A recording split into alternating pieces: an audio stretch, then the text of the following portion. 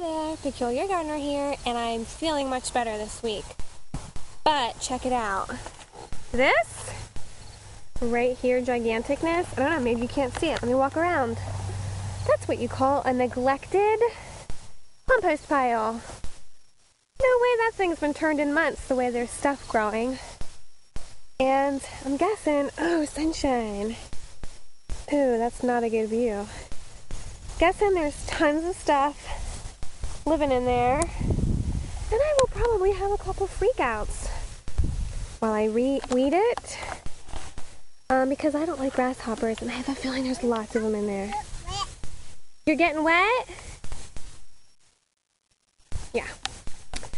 So anyway, my goal for this evening is to weed that compost pile, turn it, and put a bunch of kitchen scraps that I have in my refrigerator for the past couple months waiting to be put in there, which is totally ridiculous. But anyway, so here's the before, and hopefully sometime tonight before the sun goes down there'll be a nice after. And after. Now of course, I am not done. All it looks like was that Trashy got a nice big haircut. But I'm running out of light here, so I have to finish her tomorrow during nap time when the smalls, like that one right there, is in bed. Because she was in the tomatoes, picking green tomatoes. Green! The nice green ones! Monkey. And, so I had to go to the tomato garden and help her choose red and orange ones instead. So, there's the tomatoes. There's not much hanging off of them now because they're in that pail right there.